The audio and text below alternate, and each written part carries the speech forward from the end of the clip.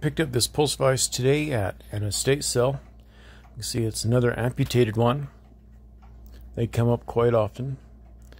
You can see the bracket, mounting bracket here is welded on. It's missing the spring, but I can make a spring easy enough.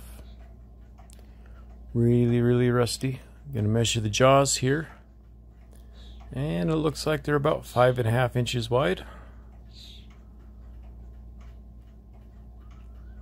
This is some 50/50 ATF and acetone. We're going to squirt it down here, let it work down in the thread so we can take it apart.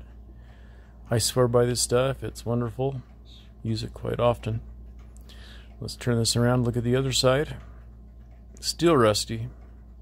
It's still welded. They're pretty good welds too. I'm kind of surprised they wouldn't have taken the time just to make the wedge, but these ears are welded too. More than likely they had this mounted to a workbench or something or other. So let's take out the screw and check it out. They're a little bit dirty, a lot of bit dirty. They're not worn down to points like the one I just got not too long ago. They're nice and square, so it should be a pretty good vise.